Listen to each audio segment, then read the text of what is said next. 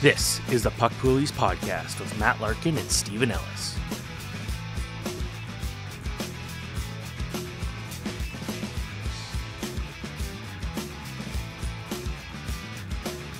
Hello, everybody. Welcome to a very special edition of the Poolies podcast. If you're listening, it probably just comes across like a regular show. Maybe our voices sound just a tiny bit muffled. That's because we're wearing masks. We are dressed up for Halloween because we love Halloween. So this is Matt Larkin, your friendly neighborhood Spider-Man version with Venom, Stephen Ellis, my partner in crime. Sometimes I'm fighting Stephen Ellis, I guess, in the comic book world. But we're here to talk fantasy hockey. As always, Stephen, looking great in your mask. And how's your team doing right now? Well, both leagues I won. My 6-team league, it was very close. I had about a 70-point lead heading into the final day, and that became a 6-point lead at the end of it. That was okay. I'm happy with it. In my other pool, the one with the scouts did very well, kind of led from the get-go, looked really good. I have a chance to be first place in both pools by next week. Okay, very impressive. And I'm very pleased to say that I'm no longer in first place. So my rebuild is finally going in the right direction. I finally lost in my head-to-head. I'm still a little higher in the standings than I want to be, which is a concern because in our rules, if you make the final, you get 2 keepers. If you make the playoffs, you get 3. If you miss the playoffs, you get 4. So I want 4 keepers. So if I keep doing too well, I'm going to only get 3 keepers, which would kind of be a disaster for me. So I don't want that to happen, but we'll see. It's still early, so there's still plenty of time for my team to suck. But Stephen, let's do some pickups of the week. There is going to be a caveat here. We are recording the show earlier than normal. We're recording it on a Monday, and there are 18 games on the schedule. So if you're listening to this and you mention a player that's injured, anything like that, it's only because we're recording a little bit earlier than normal. Hopefully everybody's going to be okay, and let's talk some pickups. All right, let's start with a guy that I have, at least in one of my pools. I can't remember which one it is. The Shadow League pickup of the week is Dylan Strome. Yes, Dylan Strome available in 62% of leagues. And we know he provided a nice lift in even medium leagues, maybe even some shallow leagues last year when he overtook Evgeny Kuznetsov. Of course, Nicholas Backstrom had the health problems, and he played pretty well with Ovechkin, got himself a nice new contract as a result. And now, suddenly, earlier than I would have expected in the season, we're seeing Dylan Strome back on that top line with Ovi and Tom Wilson. We're seeing him centering the top power play unit. And he's got 6 goals in 5 games, which is obviously not what you're really looking for Dylan Strome to do. I don't think it's going to be sustainable, but I do think the scoring in general, the points will be, the power play points. I think he might actually be their best option. It seems like Kuznetsov is a shell of himself. Obviously, Backstrom is beyond the back 9. He's on he's on the 17th hole of his career, really. So it's entirely possible that Strome keeps this job all season long.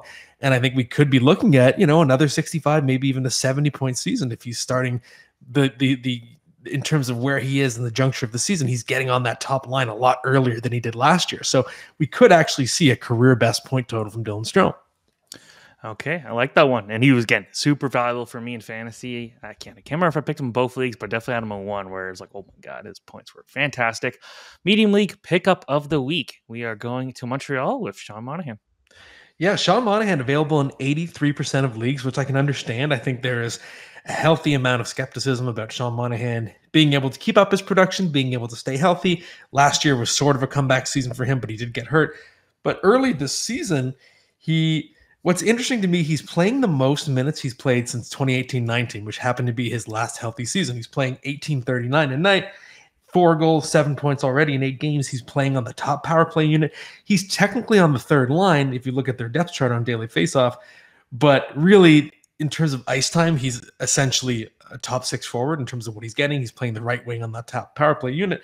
And it's easy to forget that Sean Monahan's still not even 30. He's only 29. So it's not inconceivable that Monahan can actually get his body to where it needs to be to deliver not a long term, but over the course of a full season, maybe some actual fantasy value. At the very least, I think maybe even in a medium league, he's a good short-term pickup. Okay. I am, I think Monahan, I wrote about the Montreal Canadiens and kind of some things to watch for early in this year. And I thought Monahan being a guy that could trade it down at the deadline for a good value and just have him there, that again, it feels weird calling him saying a veteran presence because it makes it sound a lot older than he actually is. But the guy's not that old. But it was a few years ago that he was putting up those great numbers. And in Montreal, it's just a chance for anyone to really pick up an opportunity this year. So I like that one for sure. And this is a guy that we've talked about a few times last year, specifically when he's playing the OHL, Pavel Mintyukov in Anaheim. Yes, the highly touted defenseman available in 93% of leagues. And that is the deep league pickup. And keep an eye on the 9-game mark. He's played 8 games, but you'll be hearing this podcast on a Tuesday after he's played his 9th game. So theoretically, Mintyukov could be returned to junior. I don't think that's going to happen. He's been far too good for that to happen.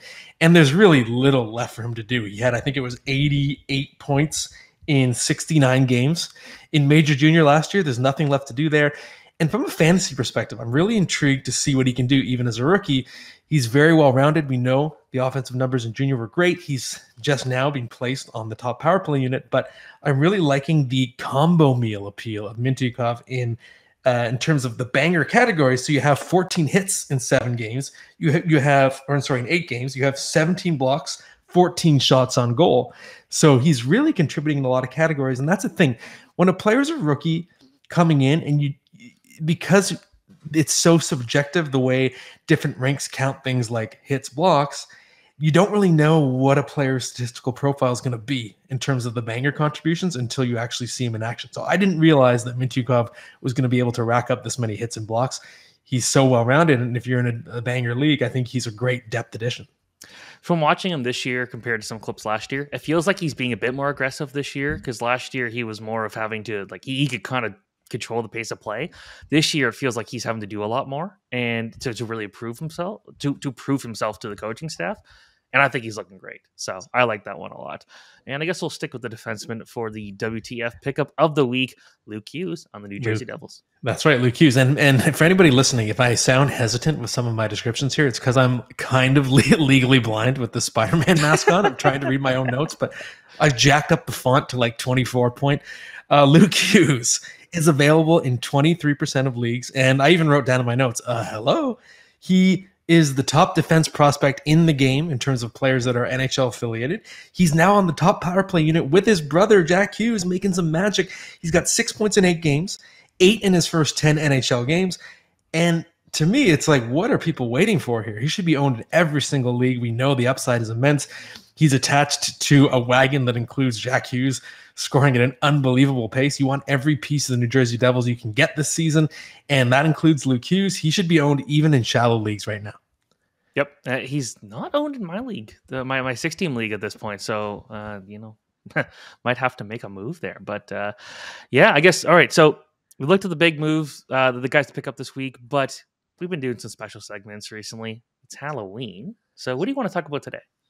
Yeah, we've got to talk about something scary, right, for Halloween. So let's relate it to hockey and discuss which players are scaring us right now in a bad way. So we're going to go over a few different guys just with their slow starts that are genuinely frightening us. So let's get it started. All right. A guy that, nothing's going right for Calgary right now, but Nazem Kadri, what's going on here? My gosh, he's got 1 goal in 9 games, minus 11. So if your league counts plus minus, that's disastrous. And I'm a little worried with Nazem Kadri. I think he's been quite a great player for a lot of his career. He's been, I think, often underrated in fantasy because he does so many different things well. But when you're 33 years old and you play such a physical style, it can take its toll. And sometimes you see players around that age suddenly fall off a cliff. It's very common. And usually it happens in bigger guys, like a David Backes or a Milan Lucic and so on. But because Kadri plays a big game, even though he's not that big of a guy, it makes sense if he might be in sudden decline. And I do worry. I'm afraid. So again, I'm going to keep with the theme here. I'm scared that he's droppable in shallow leagues. I think maybe even some medium leagues. I think if you're in a deep league, I think you have to hold on to him a little longer because the upside, I think, is still there. But the crazy thing is he only has 2 hits. Mm-hmm. Usually you're rostering Kadri because he can do so many different things. He's thrown 2 hits in 9 games. That, to me, is actually more alarming in a way than the goal stat because it shows that he's not engaging physically as much as normal. And I'd say the only league size in which you're still paying attention to him right now should be a deep league. If he's dropped, based on his past history, yes, you can scoop him and maybe he turns it around, but I think it's genuinely time to be scared. I'm terrible. I'm not picking anyone from Calgary right now. Like you look at even like Mackenzie Weegar, like not having a great season, goaltending's being rough. Like this again, we have an article from the Daily Faceoff live show, and we did a transcript of it that's up on Daily Faceoff right now, talking about how it might be time to reset that team. Oh my God, it's well, we're gonna get to it a little bit later with a question about Jonathan Huberdeau, but I'm very disappointed in what I've seen from Calgary. I thought they had big bounce back potential, and it just seems like they're continuing to be a wasteland.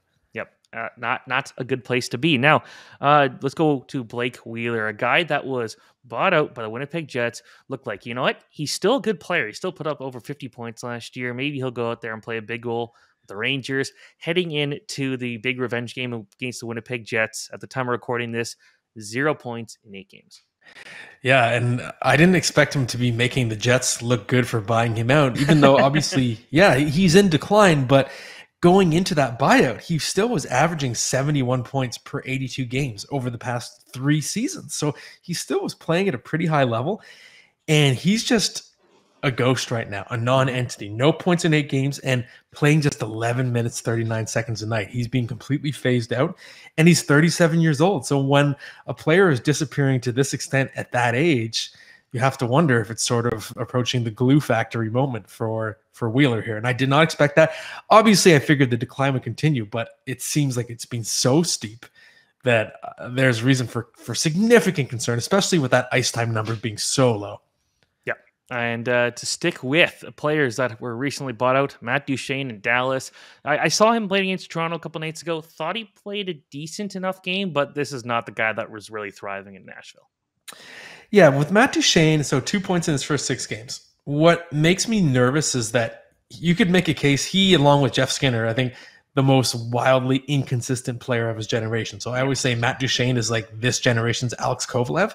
From year to year, you never know which version of Duchene you're getting. And if you look at his career numbers, 0.76 point per game for his career. But 5 of those seasons, he was 0.68 or lower. 5 of them, he was 0.84 or higher. So he really varies season to season. And sometimes you just get bad Matt Duchene. And I'm like, uh-oh, is this a bad Matt Duchene season? It might be. And seeing that slow start, to me, is concerning. The only saving grace is the sample size is pretty small. Dallas has only played 6 games. So if you're in a medium league and you have the luxury of a bench spot, I would try and hold on to him, just bench him and see if he figures it out. Because I do know he's getting a look higher in the lineup. So I don't think he's someone you drop, but maybe he's someone you consider trading because of that name brand, because it's possible. It's just a bad Matt Duchene year. They happen. And then next year he's going to go out and get 80 points and LSR is going to win the Stanley Cup, and it's going to make no sense what happened with Duchene. But, the Jeff Skinner comparison makes a lot of sense, unfortunately. It's just, it's almost like kind of like Taylor Hall now at this point too, right? Another first overall pick, where it just feels like you don't know what you're getting from him kind of year to year at this point. Yeah, it's so true. And it's tough because you feel like Matt Duchene, like you said, next year, maybe he has another monster year, then he gets a good contract out of it. And then it seems like whenever he gets the contract, I don't know if he sits back, if it's a mental block, but it just seems to be an intangible thing in the case of Duchene. Alrighty. All right, so that's enough for the scary stuff. I guess we can look at the tip of the week, which depends on how you view goaltending. Goaltending can be kind of scary, but this is kind of an important time of year for goalie battles. Yeah, so I think when it comes to goalies at this time of the season, the uncertainty can be your friend, because we don't know exactly how a lot of the different crease battles are going to play out, and that means there are opportunities to stash lots of goalies that are going to become extremely valuable later in the year. So if you're in a league that has a deep bench, basically what you should be doing is treat goalies the same way you treat valuable handcuff running backs in fantasy football. So if you're uninitiated to fantasy football, running backs get hurt a lot, they get hit so much, and you always want to try and steal a few of those backup running backs, because if the starter gets hurt, it's a league-winning piece that you have on your team. It's very similar for goaltending. A year ago, you could have stashed Philip Gustafson for cheap. He would have been widely available. Ilya Samsonov would have been widely available. Stuart Skinner would have been widely available. So I think this season, you're going to see certain scenarios that play out similarly, whether it's Pyotr Kochetkov, whether it's Logan Thompson, whether it's Akira Schmid, Joel Hofer. Those are all examples of goalies that if they steal the job, have significant upside. And this early in the season, you just never know. It's possible they'll be available on your waiver wire. So if you have the bench space, treat them like backup running backs and stash those guys. I'm going to make a joke here. What about in Tampa Bay when Vasilevsky comes back? Because Jonas Johansson's getting all these shutouts. I'm kidding, obviously. There's no one's taking that one seriously. But hey, you know what? Can't like right now. He's a legitimate fantasy like solid player. He's got 2 shutouts, 4-1-2 record, .925 save percentage. He's had a few games where he's faced probably way too many shots for what we expect from the Tampa Bay Lightning. But you know, I don't think anyone saw this happen. Me neither. And I was very skeptical about Jonas Johansson because his track record was just so poor. And that included, you know, he played for Colorado. It wasn't like he was only on bad teams, but he's proven me wrong so far. And I think it seems like he's going to be pretty valuable in the short term. I will say, though, since going, so because he's been bouncing around Colorado multiple times here, but I'm just looking at his record here. Buffalo obviously was terrible, 0-5-1. Colorado goes 5-1-1. Goes to the Avalanche, goes 3-2-1, then loses 2 games with the Avalanche. Last year wins both games with the Avalanche, and right now looking pretty good. It's like, you know what? Statistically, if you look at the actual stats there, not a great goalie, but he's actually getting wins. It's fair. He finds a way. I think that's a fair way to put it. Very true. So I think in even medium-sized leagues, maybe even some shallow if you're really desperate, the volume's there for now. So yeah, he's legit. I legitimately considered picking him up this morning, and I picked Carter Hart instead.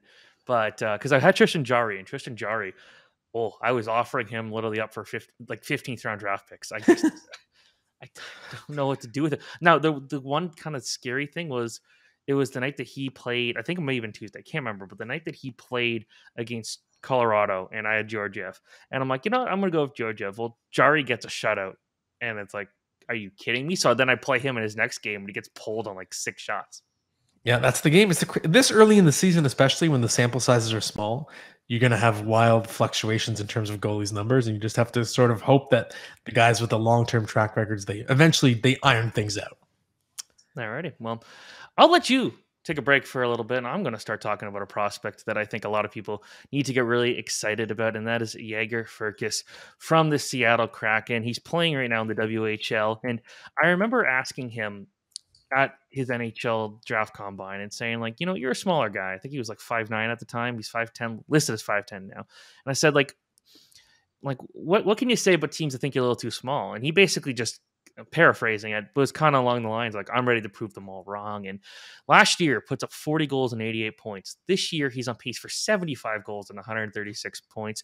We're talking about a 14-game sample size, but he's got 16 goals in those 14 games. So this is somebody with the Moose Jaw Warriors that is just impressing in a big way. And I got to see him play at the Coachella. Well, I watched his game with the Coachella Valley Firebirds in the playoffs last year, and I thought, he looked like a guy that it definitely took a bit for him to adjust to the bigger, stronger players in the AHL, but he was able to use his speed, his shot to make it work. Now, I think the big question right now is, will he be on the World Junior team for Canada? And I did not include him there just because he's a smaller guy. Yeah, he could score a lot, but this team has a few smaller guys who could score a lot, Jordan Dumais being one of them out of the Columbus Blue Jackets.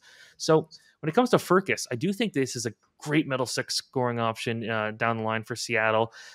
Something where you could maybe pair him with a Matty Beniers, who could be that more defensively responsible player who could do all the work, and your whole focus is just getting Firkus the puck and making him put those pucks in the net, and he can get that job done. So I feel like, just given Seattle's future, he's a guy you're going to really want to watch.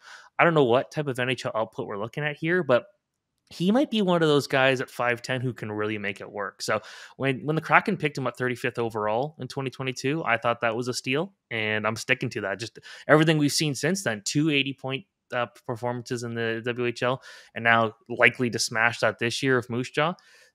This guy might be something. And that's really relevant to me in terms of just looking at the long-term forecast of the Kraken. This is a team so far this season, all that puck luck from last year has really run out, and they're desperate for finishers. And I think long-term, anybody in the system that's one of their higher-end prospects with goal-scoring ability is going to have a chance to climb high in the lineup pretty fast. So from a fantasy perspective, it's why it's important to take a close watch on Jagger Firkus. Okay, so we're going to get to our best bet segment. Before we do, I'm going to peel my mask off and take a sip of water. It's hard to breathe under here. Halloween break here. There's my face. I'm still alive under here. Well, I'll add to Firkus just kind of to keep that.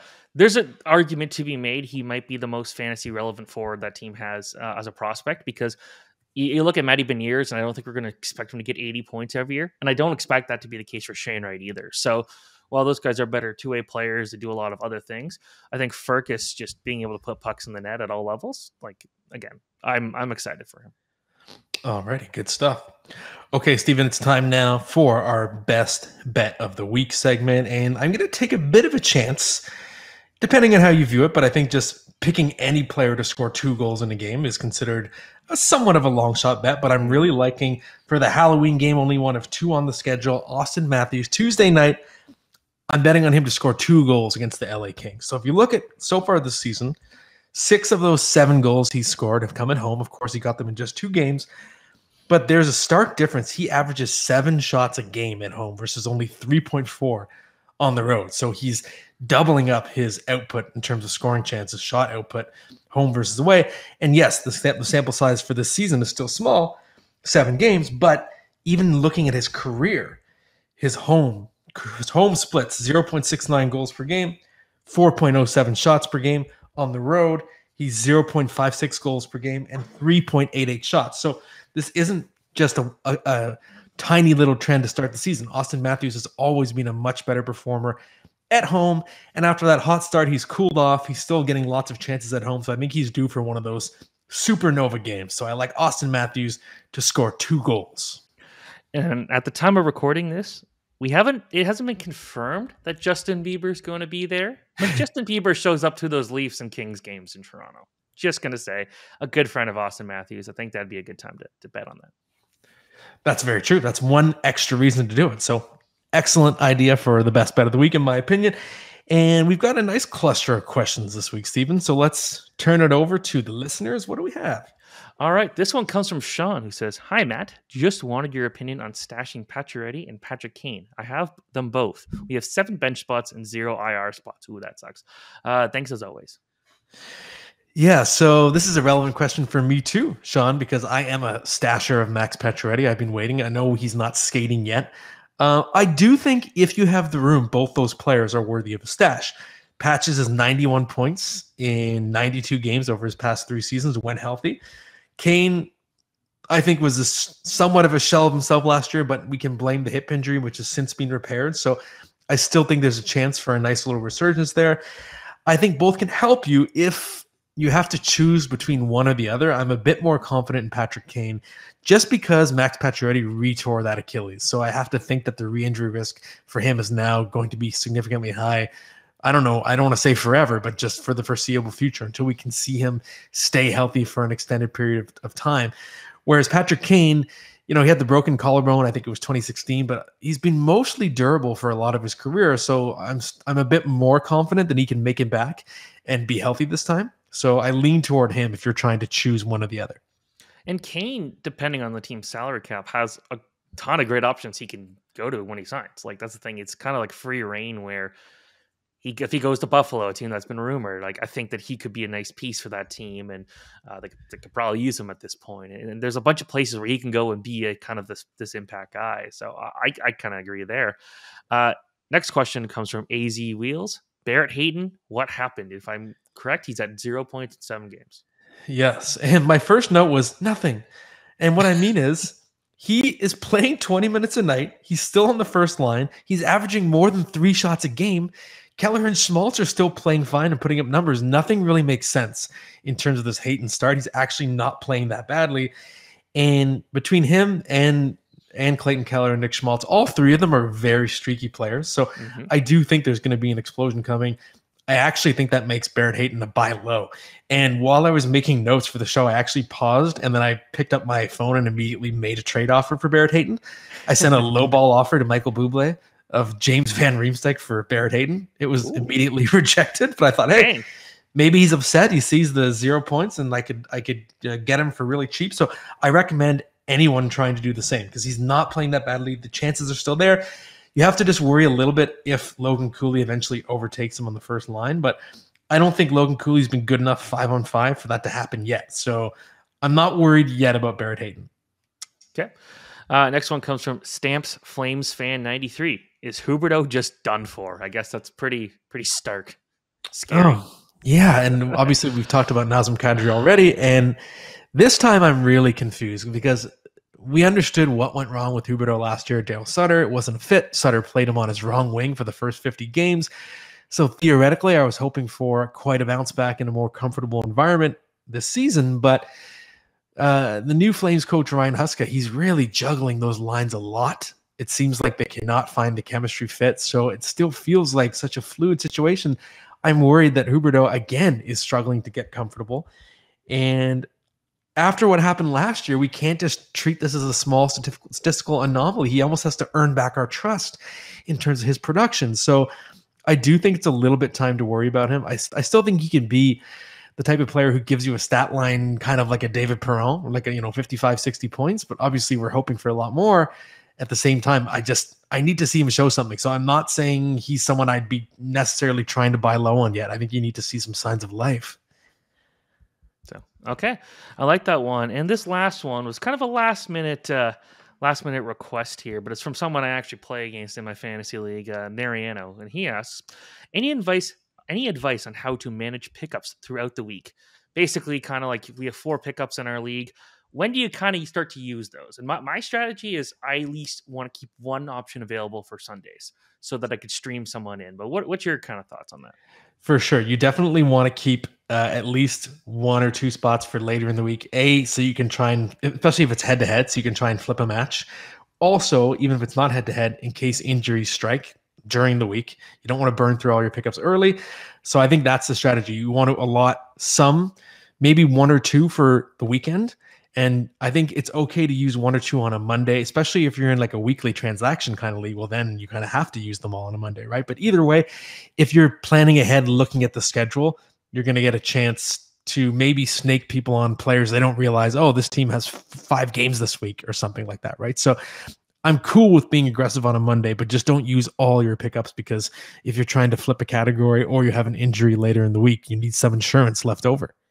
Yeah, I went up and picked up Thomas Hurdle, and I understood, okay, you know what, San Jose, no one's bothering to pick them up and whatever, and he basically did nothing for me in the pool, but he played a lot of games. But Mariano, again, if you're listening to this, make all your moves when you're playing against me by 10 a.m. on Monday, and let me take control over that. But yeah, so that's that for the questions.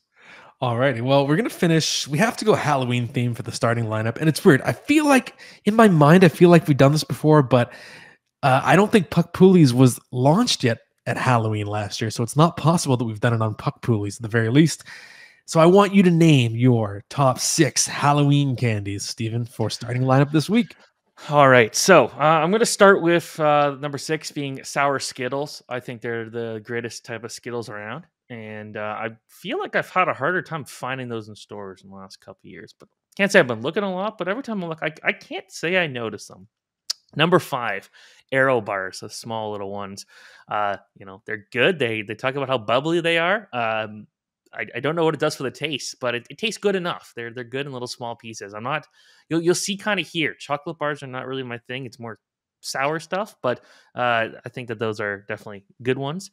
Number 4, M&Ms. Although I've now found my favorite M&Ms, which were definitely not Halloween candies when I was kids, and that would be fudge M&Ms. Although my last time to Buffalo and last time to Michigan could not find them, so please bring them back. I hope it was not a short-term thing. They do have like something that tastes kind of similar. It's the what's it called? Those coffee things. Cold brew M&Ms. Those are pretty good too. If you can find cold brew? Did you say cold brew M&Ms? Yeah. Whoa. Yeah, they taste pretty good. That. Yeah, they're more chewy inside, but I like it like that. It tastes good. That's mind blown. Yeah. So I guess if we're gonna go for more of like a M&M that's actually easy to get, I don't know. Caramel ones are fine. Number 3 being all dressed chips. Just great chips. Are those even just Canadian? I can't remember. Are those in the States? Ketchup or Canadian? I don't think all dressed are, as far as I know. Either way, all dressed chips are the best. Get them while you can. Number 2, sour keys. I just think, again, anything sour is good, but sour keys to me are just I don't want to explain it. They're just they're great. But number one will be Reese Cups. Not Reese's Pieces. Sorry, those aren't as good. Those are kind of fake news. But the Reese Cups. And have you seen those giant ones that are available at Christmas? They're like this tall. Oh yeah. Yeah, they're huge. I've dabbled in a giant one before. Those are good. And then they have ones with like potato chips in them. I don't know why. Those don't need to exist, but just standard Reese Cups are fine. I like those. So those are easy. So I can't say the most exciting answers, but those are the ones I would choose. Okay, that's fair. And if anyone is looking for context, Steven, of course, doesn't have normal taste buds, so he needs something that pops. I assume that's why you're all about the sour. Yeah, I'm the other way. I go very like chocolate central. It's chocolate centric, I should say. But Reese Peanut Butter Cups, I feel like they're the all-time GOAT. In terms of if everybody in the world had to vote, I think it would win the worldwide vote of best overall candy. So I support the choice. And that's the end of this week's episode, Stephen. We kept it pretty short and sweet. We got to get ready for all the Halloween festivities, trick-or-treating, all that jazz. We'll be back next week, and we will not be masked. We'll just be normal human beings who can see our own notes, and we'll have a good show for you. Thank you for listening, and especially thank you for watching. Happy Halloween.